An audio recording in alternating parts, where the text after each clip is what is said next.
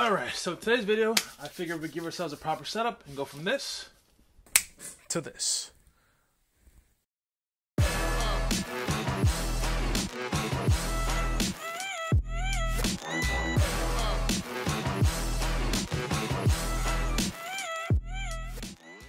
So I've been doing this YouTube thing for a little while now, and for those of you true believers who have been there with me since I first started this journey back in 2018, you realize that I haven't exactly had a steady and proper setup. I've moved from a couple different places and I've had a few different setups, but never one thing consistently.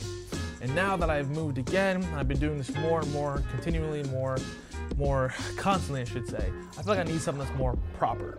Also, I'm sorry if my head keeps getting cut off. My ceiling in my new apartment isn't exactly the tallest, so I can't really have the camera as high as I want it to, so forgive me for that.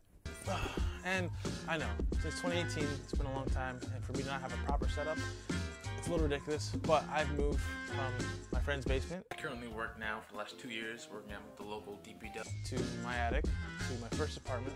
I can't say it's a simple answer, but to another apartment. Welcome back to another episode to a friend's house. 2 days. I'll be 26 on the 20th, and now we're here. So we're working with what we got, okay? Now, for my last few videos, I've kind of just done them here on my couch in this general vicinity and outside and kind of other places in my apartment. This has been my office workspace where I've been doing all my editing, my VFX, all that cool stuff.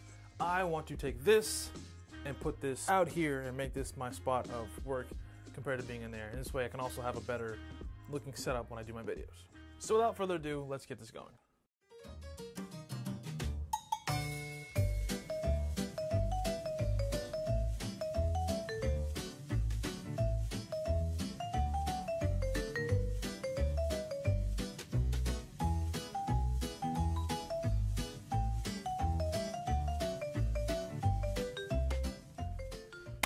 All right, now that we have that all taken care of and moved out the way, it's time to go in here and get this all taken care of. So come take a look.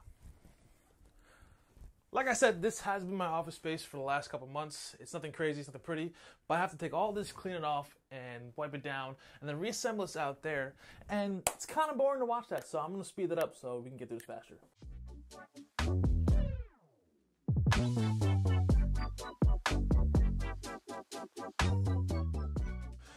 Alright, so now that we got this all set up out here like this, it's time to add the finishing touches as far as adding our props and stuff back up on our shelves.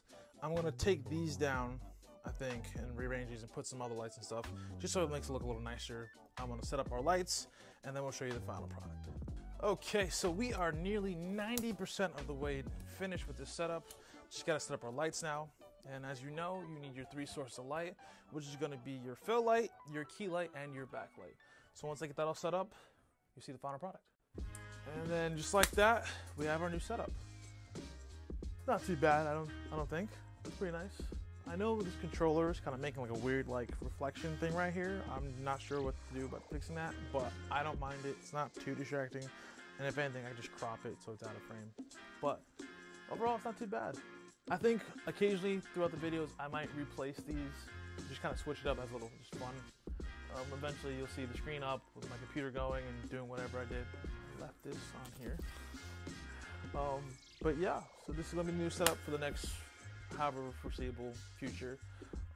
But yeah, expect some good things to be coming, some fun stuff. I have some stuff in the pipeline right now. Hopefully get this out to you later in the week. And yeah, so this is it. If you liked it, if you have any questions about how you can do a similar setup, let me know. I'm more than happy to help you answer the questions. Please like, subscribe, comment, and I'll see you guys later. Peace. I can't do the thing. I gotta hit the button.